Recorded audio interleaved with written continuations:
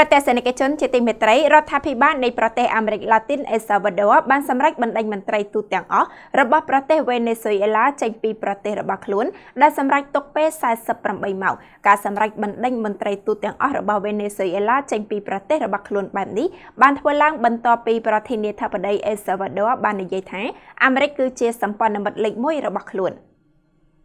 រដ្ឋាភិបាលនៃប្រទេសអែលសាវ៉ាដូបានសម្រេចទុកពេល48ម៉ោងដើម្បីឲ្យមន្ត្រីទូតទាំងអស់របស់ប្រទេសវេណេស៊ុយឡាវិលត្រឡប់ទៅស្រុកដើមវិញបន្ទាប់ពីប្រធានាធិបតីអែលសាវ៉ាដូលោកណាយីបប៊ូខេលីបាននិយាយថាអាមេរិកជាសម្ព័ន្ធមិត្តលេខ1របស់ខ្លួននេះបើតាមការដកស្រង់កាប់ផ្សាយចេញពីសារព័ត៌មាន Sputnik នៅរសៀលថ្ងៃអាទិត្យទី3ខែវិច្ឆិកាឆ្នាំ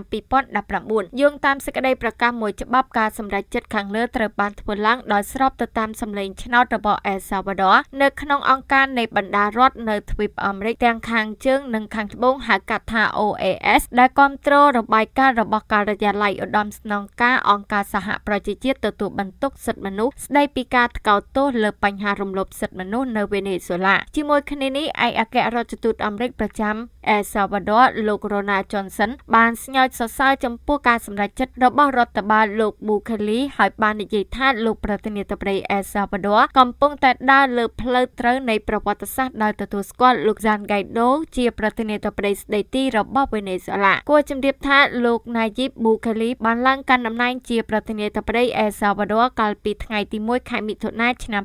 2019ហើយចាប់តាំងពីពេលនោះមកលោកបានដកខ្លួនឃ្លាតឆ្ងាយពីវេណេស៊ុយឡាហើយប្រកាសលើកដំកើងសហរដ្ឋអាមេរិកថាជាសម្ព័ន្ធមិត្តដ៏អស្ចារ្យបំផុតរបស់ប្រទេសលោក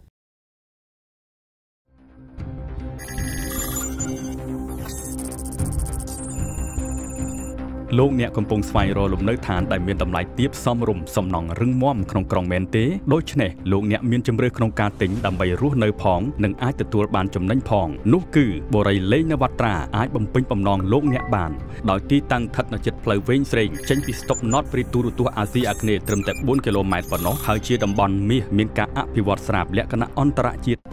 បូរីលេងនវត្រាតម្លៃទាបបំផុតនៅក្នុងទីក្រុង